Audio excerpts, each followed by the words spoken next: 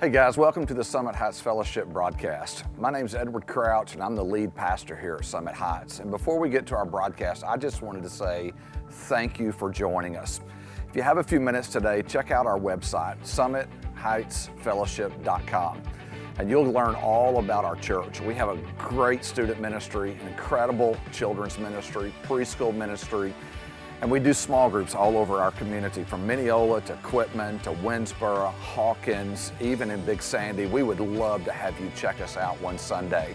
If there's anything we could ever do for you, please take a few minutes, go to our website, fill out that prayer card on our website, and we would love to pray for you, reach out to you, or minister to you in any way we can. Again, thanks for joining us today. We hope you enjoy the broadcast. If there's any decisions or questions you have at the end of our broadcast, please reach out to us at our number on the screen or on our website. We would love to visit with you. Have a great day. Enjoy the broadcast. Well, amen. I appreciate Brian and the team leading us in worship this morning. And I've got a question for you as we start off, because I'm curious. When I say the word conflict, how many of you guys just honestly get excited? Come on, look around your living room, look around the coffee house, wherever you're watching this morning or today, that when I say the word conflict, there's just something in you. You go, you know what? I thrive in conflict, because there's always one or two psychos in every room, right? I mean, and it may be you. You may be the psycho in your room today that you would say, I thrive in conflict. You know, there's, for most of us, we don't thrive in conflict, do we? I mean, there's just not something we wake up and go, you know what, today I think I'm going to create as much conflict as I can. I know the older I get, it seems like that I obsess over conflict. It's this thing called critics math. I don't know if you know what that is, but you know, somebody can walk up to you and give you 1,000 compliments, and one person will give you one critical comment, and you will discount all the 1,000 compliments and focus on that one negative thing. And you replay it and you obsess. I rage sometimes inside, and I go around, and even if it's somebody that I love, I will replay it over and over in my head. I'll drive home sometimes and I'm replaying the conversation, and maybe you do that, and I'll get all angst and moody and distant, and I'll even drink too much soda and eat food and not good food, you know, and lots of chocolate and stuff and bread and stuff I don't need to eat, and I get gassy and bloated, and it's just kind of, I don't do well with that. So I've kind of come up with this whole definition of conflict, because we've been talking about battle over the last few weeks, and basically conflict is this. It's your void of peace. You're just void of peace. And when you're in conflict, you're void of peace. Do you connect with that? You kind of see where that, because see, here's the bottom line in this. I don't think there's anybody listening today, whether you're a believer in Jesus or not. Maybe your girlfriend just said, hey, you got to watch this, or your mama, you're home and they're watching it, and you're in the living room and you're stuck, can't get away. But here's what I know. Everybody struggles with conflict on some level. So here's what I want you to do this morning. I want you to pull out your notes, if you're a note taker, your journal or whatever, and we're going to be in Ephesians chapter 6 again this morning. And I want you to write at the top of your notes, we're going to put it on the screen, just go ahead and put right at the top of your notes that battle or conflict is inevitable, but misery is optional. Let me say that again. Battle or conflict is inevitable, but misery is optional.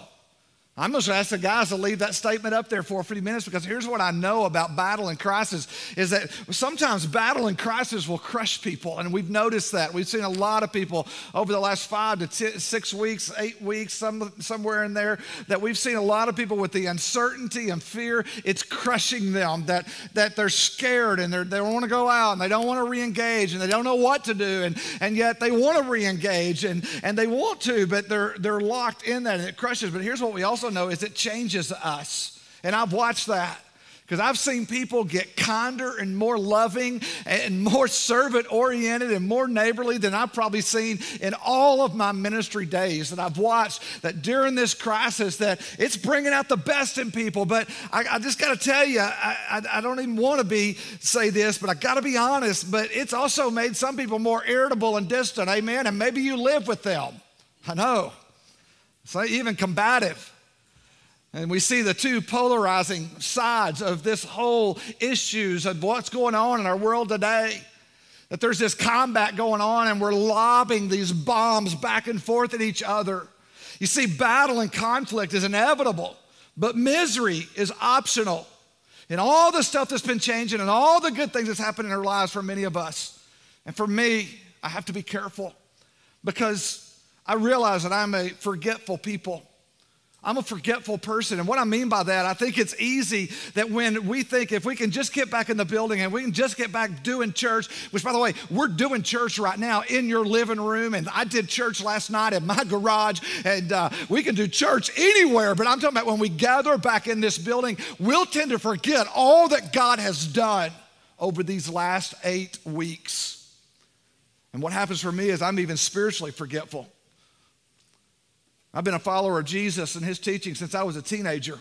And I can honestly say that I've experienced hundreds, if not thousands, of blessings and miracles that God's done in my journey. I've been blown away even this year at the blessings that's come to our family as I watch God provide and do things and give us just this incredible favor that we get to enjoy in him. And yet he showed me so much favor, and I've received so many blessings, and I've seen him do good, and that he's personal, and that he's powerful, and that he's wonderful. And I can't tell you how many times a day that I say, God, you're good, and how many times I've said it here when I've prayed with you and prayed for you that God is good. And I say it all the time, but then bam, adversity hits, right? Conflict, the critic comes along, the crisis in our world, the pandemic. And all of a sudden, life gets chaotic and the 401k is just busted. And what happens is the door of uncertainty kicks open and fear comes charging in. You ever been there?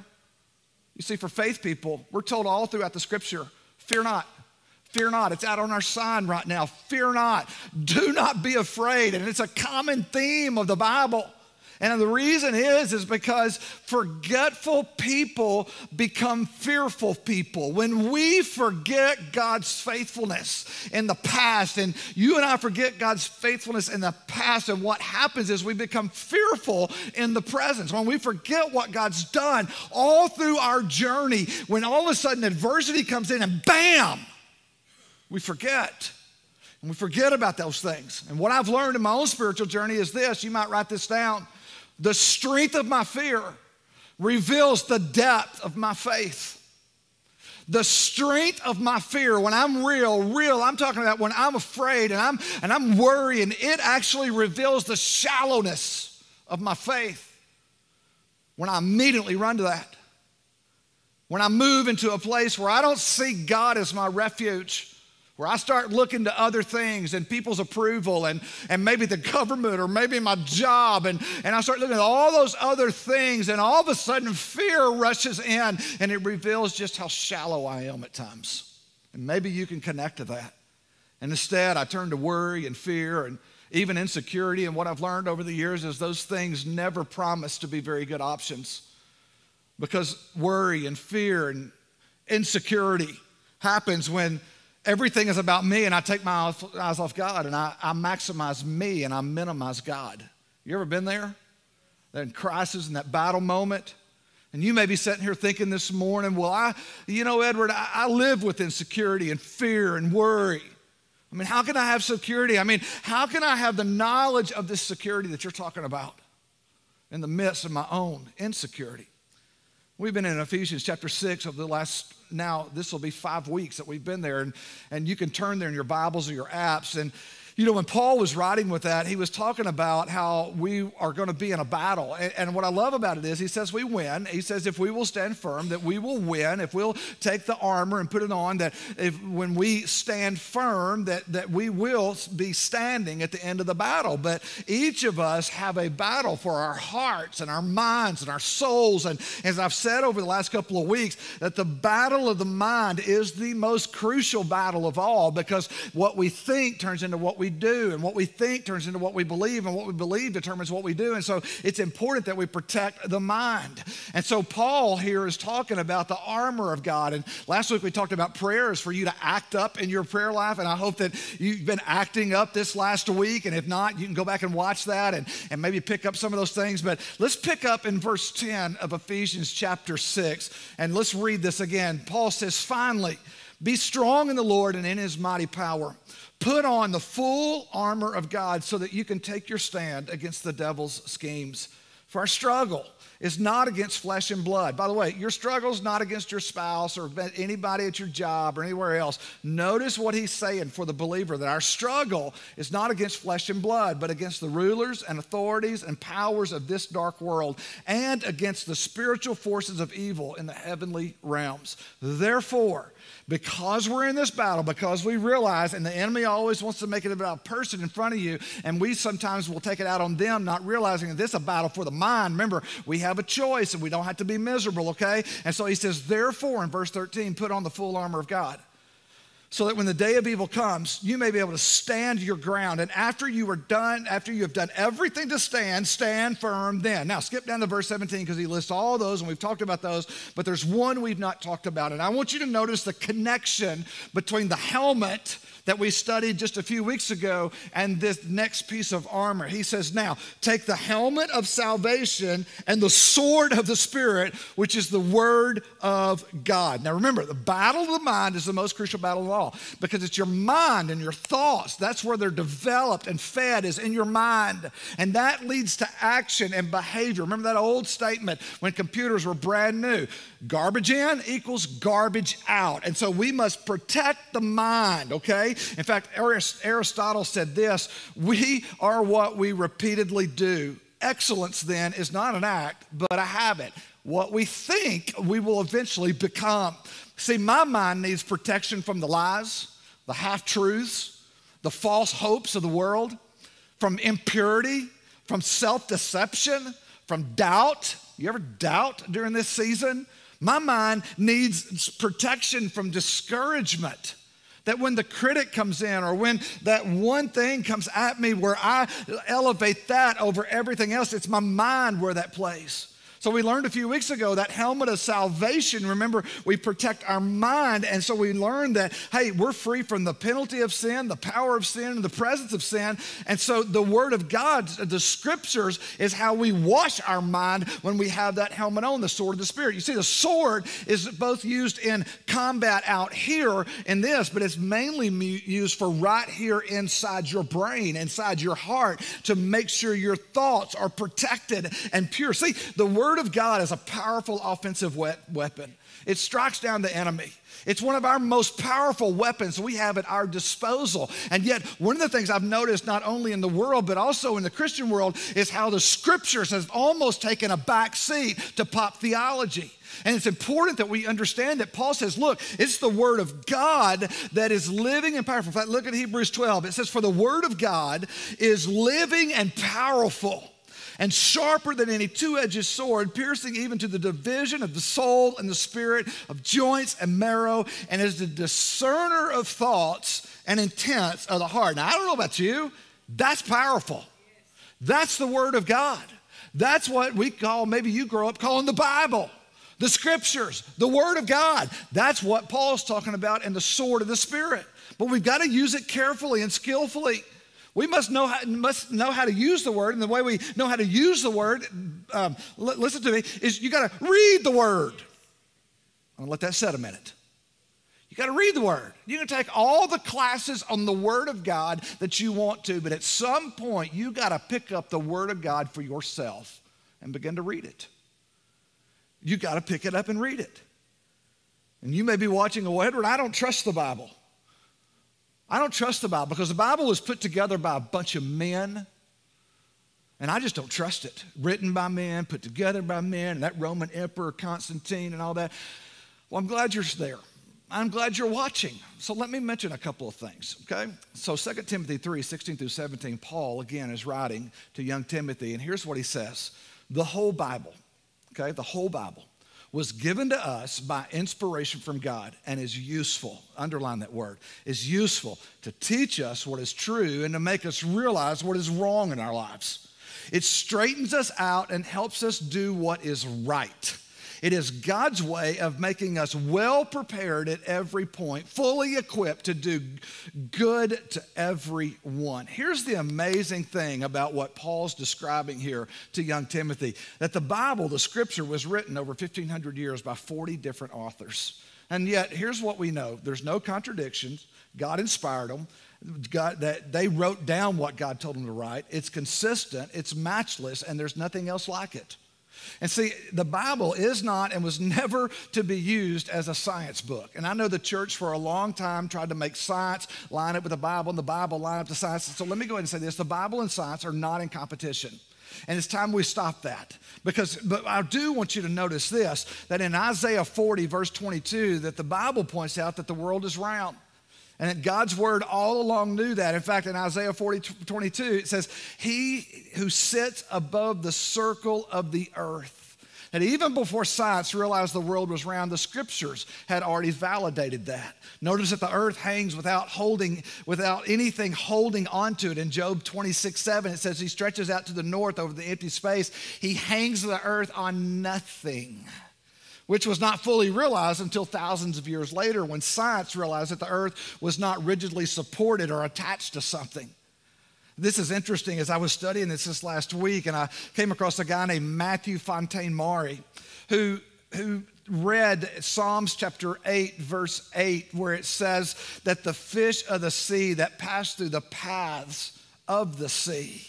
And here's what he said. It is enough if the word of God says there are paths in the sea, they must be there, and I'm going to go find them. Now listen to this, it's so cool. He mounted an expedition, and it's credited to him as being the man who discovered the ocean currents, all based on what he read in Psalms. It's an amazing story.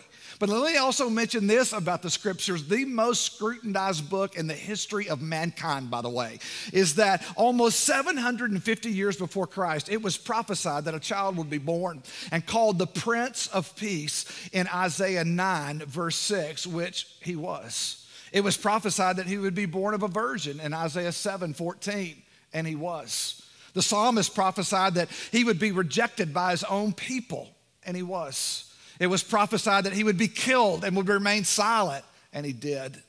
And if that weren't enough, Hosea prophesied roughly 750 years before Christ that he would raise from the dead on the third day, and he did. With a book that's been vetted and scrutinized and taken apart over 1,700 to 1,800 years now, incessantly like the scriptures have. And yet it stands today as true and unchangeable. What can we gain from that?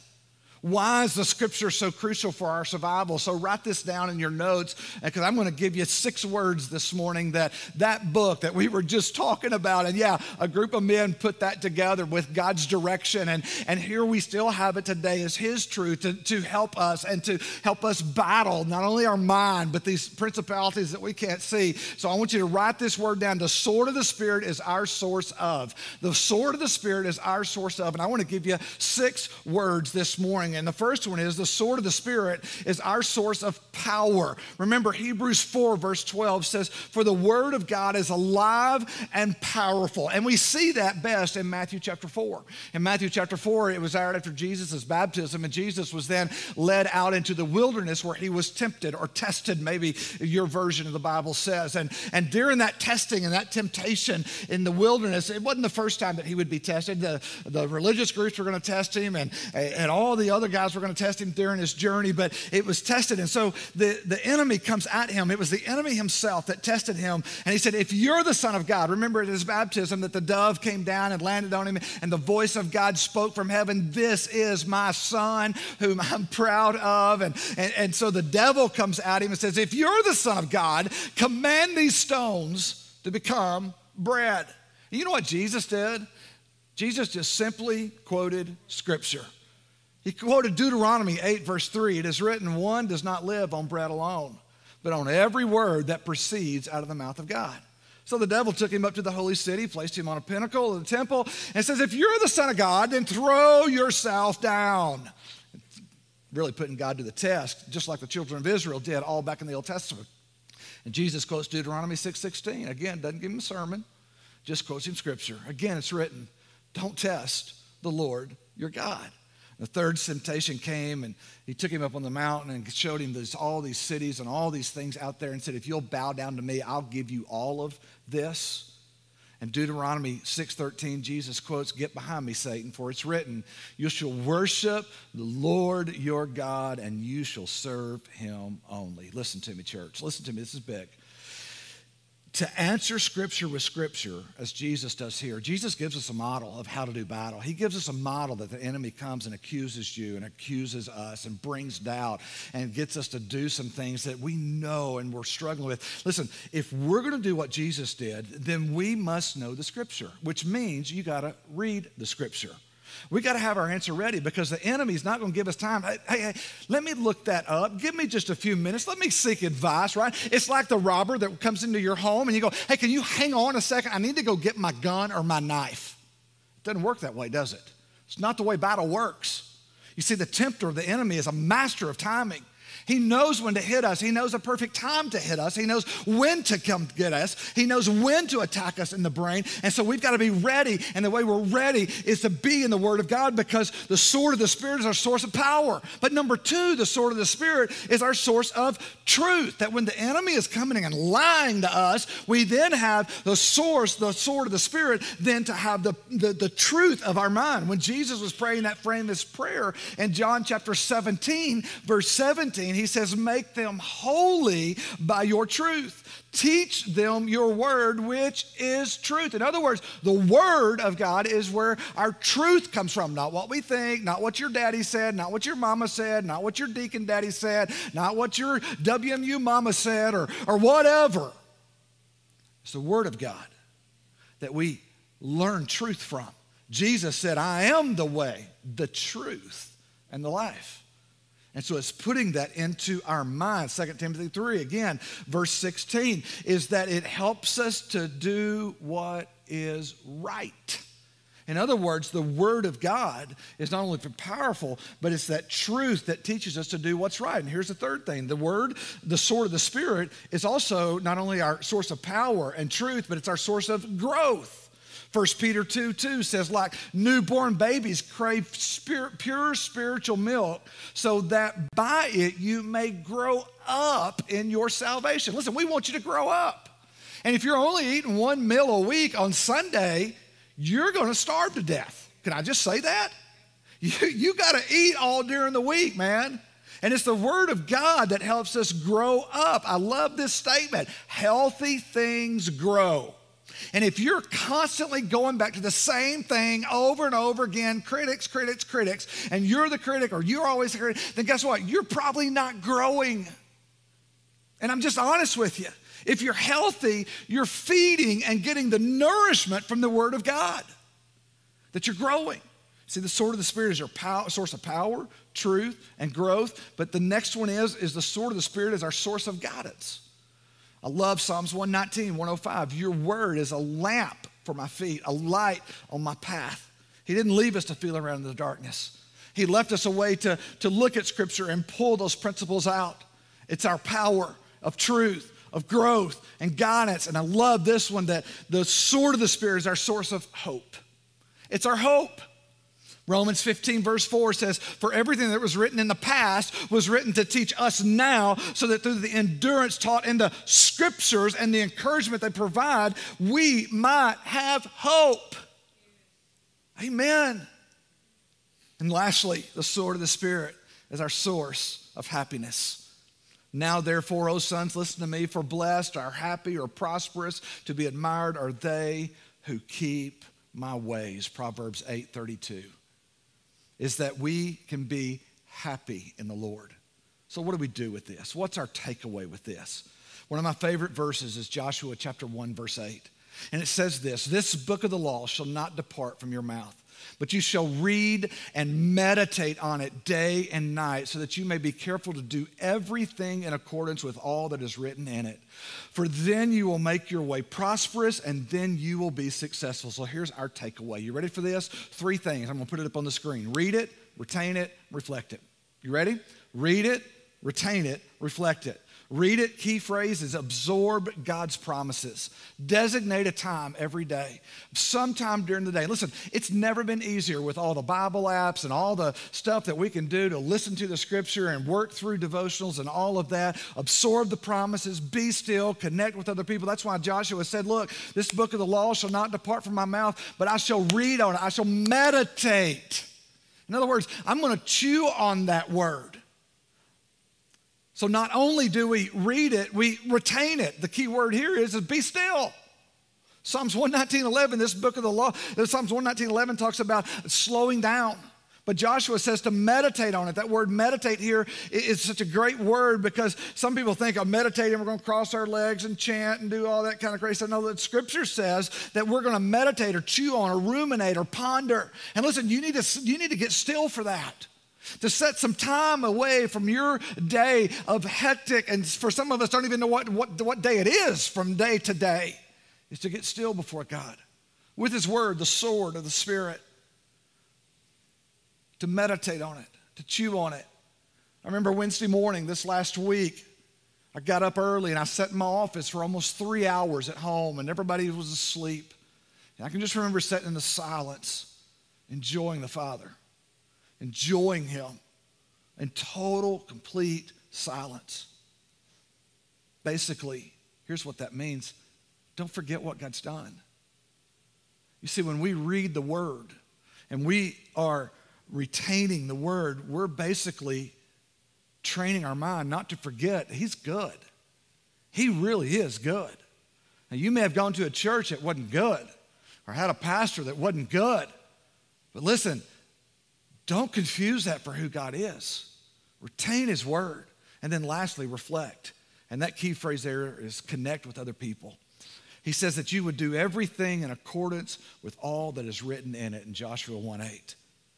So read it, retain it, reflect it. And so I want to close with this as the band comes back in James chapter 1. Because James was given some instructions about the word. In James chapter 1, verses 22 and 25, he says, do what God's teaching says. When you only listen and do nothing, you're fooling yourselves. Did you hear that? When you're only listening and you do nothing with that, you're just fooling yourselves.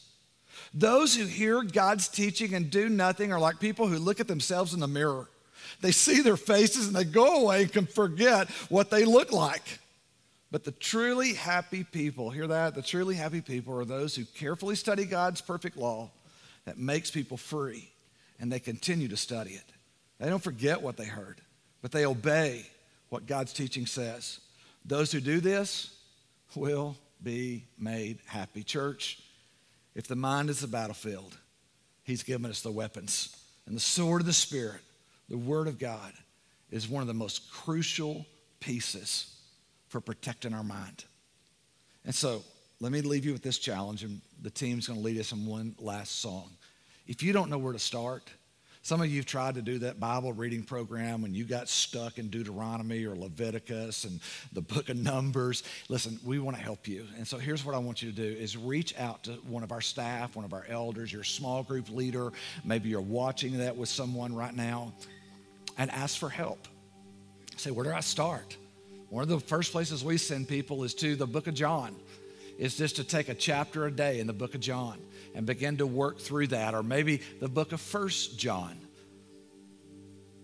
But start somewhere that you would begin to read it. Pick the sword up, retain it, and then reflect it. That people, when they would see your life, that you would be what James says here, is that as you study the law, it's going to make you free. And can I just tell you this? Free people are contagious people. They are. So find your freedom in the sword of the Spirit. It's the Word of God. I love you, church. I cannot wait to see you all in this room gathered together again one day. Until then, read it, retain it, and reflect it. Let me pray for you. So, Lord, I love you. Thank you for today. Thank you for your word.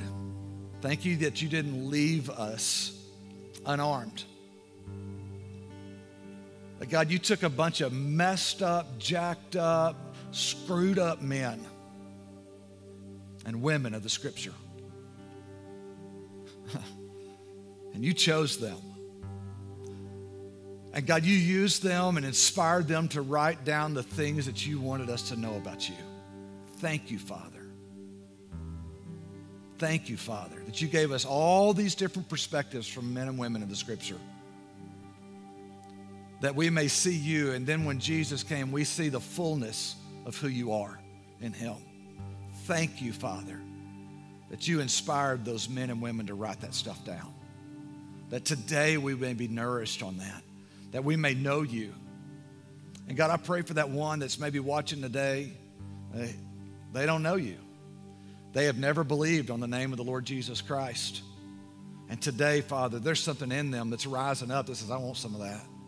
So God, would you give them courage right now just to call out on your name, to believe on the name of the Lord Jesus Christ, the one who died for our sins and 3 days later rose again and now is seated at your right hand. And Lord, I pray that if there's somebody out there that has never done that, they would do that right now in their living room, right now in their office, right now in their car, right now at the coffee shop. That God, they would confess you as their Lord and Savior, and God, you'd save them on the name of the Lord Jesus Christ. God, thank you. Help us be nourished this week. I love you. Give us wisdom to love other people as we reflect what you're teaching us. And we ask it all in that beautiful name, Jesus. And everybody said, amen. Hey, if you made a decision today, we would love to know. There's going to be a decision link that pops up on YouTube or on Facebook, and it's right there on our website if you're watching there. And if you have any decision today or prayer requests, or maybe you've got questions and you're not involved in a small group, maybe you live way off, we would love, love, love to answer your questions and maybe help you journey towards knowing Jesus. We love you. Let's worship together. Hey guys, welcome back. We hope you enjoyed the broadcast today. And if there's any decision you felt like God is leading you to make today, we would encourage you to make that decision and to go online. There's a prayer tab on our website that you can go to. We'd love to pray for you. We would also love for you, if you accepted Christ today, to send us a text. We have a number at the bottom of the screen that you can text us the word accept if you accepted Christ, or if you would like to know more about baptism, just shoot us a text with the word baptize to that number on the screen, and we'll get to you, I promise you. Hey, have a great day, and listen, if you're looking for a great church and you don't have a church home, come visit us one Sunday. We have 2 services, 1 9, 1 at 11. We'd love to see you. Have a great week.